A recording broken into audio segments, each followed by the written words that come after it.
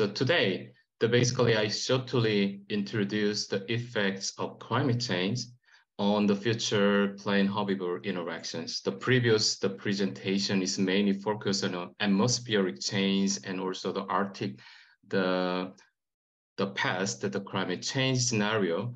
And this presentation, I mainly focus on organismic level, the consequence of climate change on organismic level. Particularly about the growth and the nutrition changes of host plants and the effects of endangered insect species.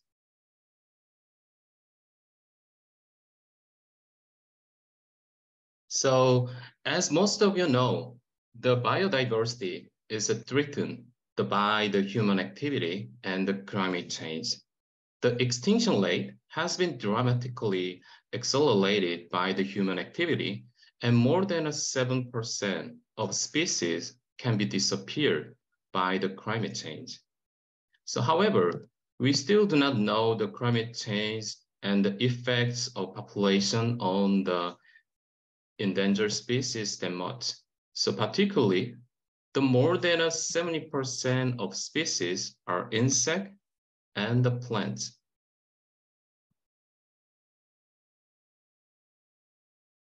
And furthermore, around 70% of insect species eat the plant materials.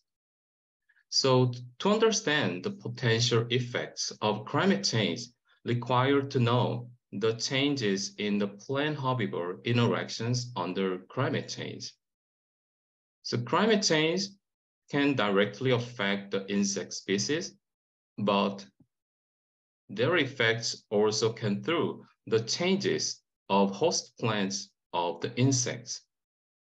So therefore, it is necessary to understand the physiological and the growth changes of host plants to estimate the future population of these endangered species by the climate change. So currently, the many of scientists regarded the increased carbon dioxide level can act as a carbon fertilizer for many plant species. And many of studies have shown that this carbon dioxide increase actually accelerated the plant growth. So it suggests the total food quantity can be increased for the herbivore. So for the future, maybe the herbivore community population can be positively affected by the climate change. However, not only food quantity, the food quality is also matter for the herbivore. So as an alternative hypothesis, so increase the carbon dioxide level can increase the plant growth, but still the nitrogen supply in nature is still limited. So it could increase the ratio between the carbon and the nitrogen in the host plant. So as a consequence, it could decrease the food quality. So it called the nutrition dilution hypothesis, and it suggests that climate change can negatively affect the herbivore community in the future. However, the food quality is also not only just nutrition, the toxicity of the host plants is very important for the herbivore. However, still we don't know that much about the plant secondary metabolic change and the nutrition change and the growth change together plant. Okay. So I have studied one of the endangered species in Korea, and it's a host plants. The larvae of this swallowtail butterfly only eat the Aristolochia contorta, and these plants produce very toxic alkaloid compounds, which are the aristolochic acid. So we have used the open top chamber system to mimic the climate change.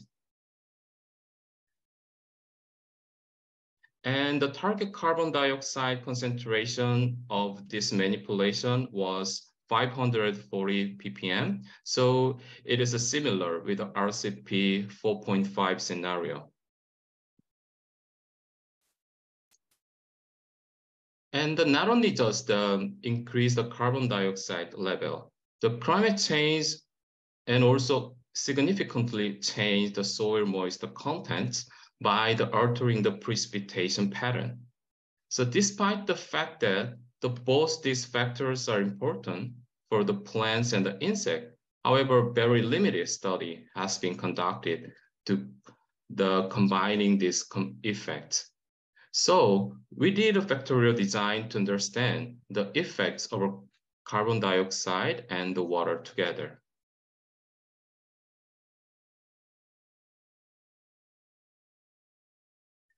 So here we found the host plants of the swallowtail butterfly grew worse, and the plant produced more secondary metabolites under the climate change treatment. So it strongly suggested the total food quantity, the quantity and the quality decrease under the climate change scenario. As a result, the swallowtail butterfly growth has been decreased under climate change treatment. But interesting thing, the increased soil moisture contents can ameliorate the negative effects of increased carbon dioxide levels. So in nature, the interaction between the plants or insects can be happen multiple times in a year. For example, the interaction between this swallow butterfly and the aristolochic, the plants, they interacted in the 3 times per year. So we have needed to consider the developmental changes. And also the butterfly also can compete with the other herbivore, such as a generalist herbivore, in this case, the Spodoptera species. So we further tested the effects of the developmental stage and also the insect community level test. So in order to investigate it, we used the OTC system was used also in the previous experiment.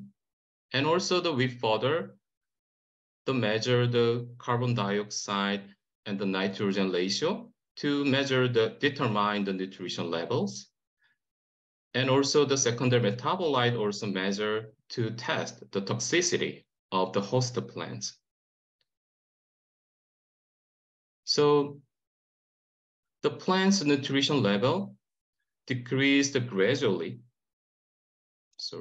Decreased gradually as it progressed through the developmental stage. But the plant secondary metabolite, the toxicity, showed a tendency to vary greatly from the year to year during the active growth time and the leaf senescence time. As you can see, in the juvenile stage, NBC is low, but senescence stage, the increased carbon dioxide situation, so aristolochic acid is very high in this time. But in the active growth time, it's very low.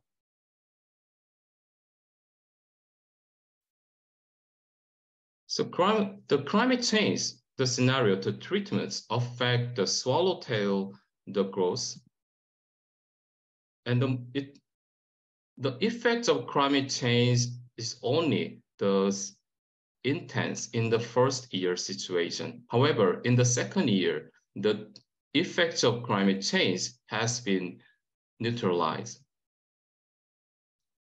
But from the second year, if you can see the generalist herbivore, which are potential competitor of this endangered species, their growth rate has been increased a lot under the climate change treatment. So competition with the generalist herbivore can be increased in the future.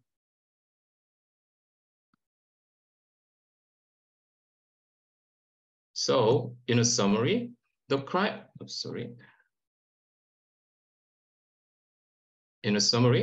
climate change can alter the plant growth and physiological responses in the plant. And these changes are differ in the plant developmental stages.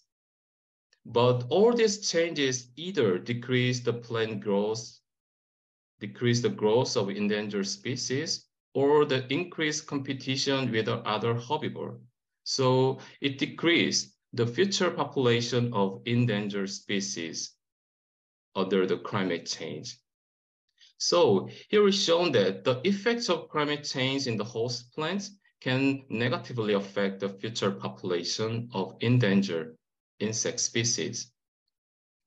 So thank you for listening my talk, and I really appreciate for my collaborator, the Jae Kim in Seoul National University, and also the main contributor, the Dr. Bo Na. Thank you.